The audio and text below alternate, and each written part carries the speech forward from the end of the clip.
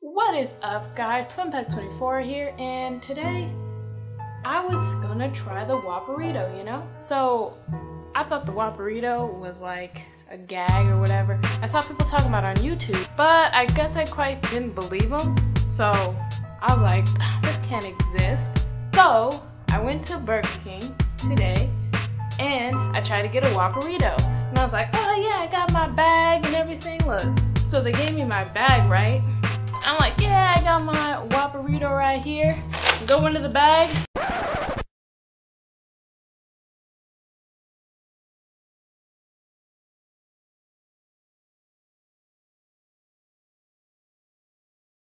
I asked for a Whopperito and they gave me a Whopper, but I was too busy setting up the camera for this shot that I can't return it. It is so cold. So I'm just gonna continue this tomorrow.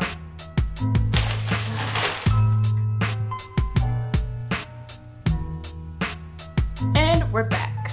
So the next day, I made sure I went inside to get this. I even made sure when she rung it up that it said Whopperito. So now that we have it, let's try it out. Okay, so far it seems like a regular burrito, tortilla shell, I guess you could say, but let's bite into it. Before I bite into it as well, I've seen people eat it from the side. I don't know who eats a burrito like that. I eat it from top to bottom, not left to right. Anyway, let's get back to eating.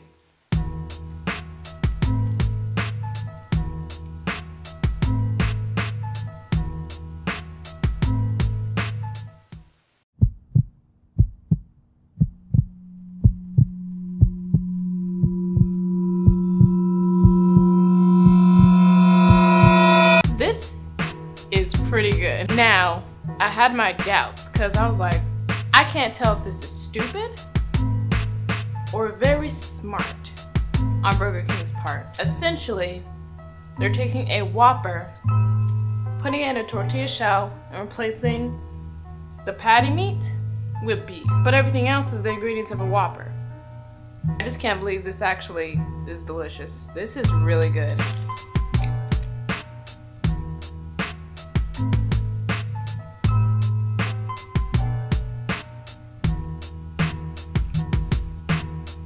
Freaking mac and Cheetos, that was delicious. I don't care what anyone says. Now the Whopperito, oh, I give it a solid 8 out of 10. I recommend you go try it.